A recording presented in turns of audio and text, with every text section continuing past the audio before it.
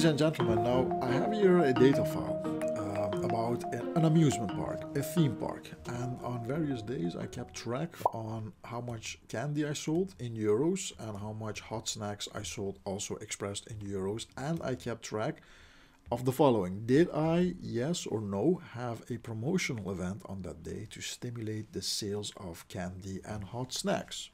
Now, what I want to generate is a plot, a graph that shows how candy sales vary over time. So, you know, if I have here all these dates, how do candy sales vary over time?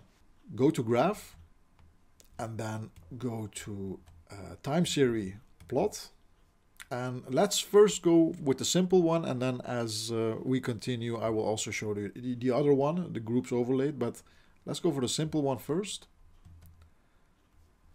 My Y variable, so what I want to actually show the difference in, is the candy sales expressed in euros. And for the time scale, well, I have timestamps.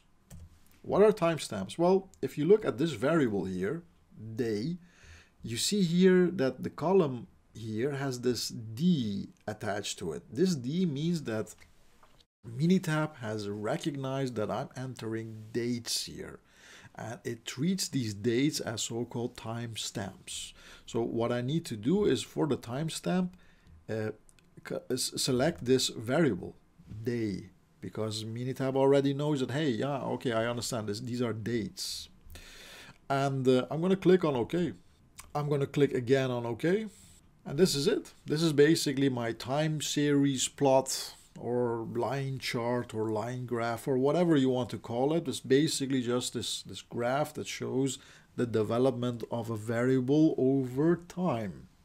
Now suppose that I want to see again candy sales, the development of candy sales over time, but I want to make a distinction here. I want to see two separate graphs, one for the days where I did have a promotional event and one for the days that I did not have a promotional event. So how to proceed? Go to graph again and then to, oh, oops, I make a mistake.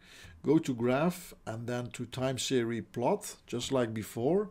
Select groups overlaid, click on OK. And for the Y variable, again, we're going to select candy. For grouping variable, I'm going to select promotion, because promotion is that variable that groups everything. It shows me, okay, make two separate line graphs. One for the days that I had a promotion and one for the days that I did not have a promotion. Once you have that, click on time scale, timestamp, okay? The timestamp, as was explained in the previous video, is the day. Click on OK, click on OK again. And here we have it, ladies and gentlemen. So you now see, again, the development over time. Minitab already recognizes these as dates, and the candy sales basically have now been split. The red square ones, these are the days where I did have a promotional event, and the blue line with the blue circles, these are the days where I did not have a promotional event. That's it. Thank you very much.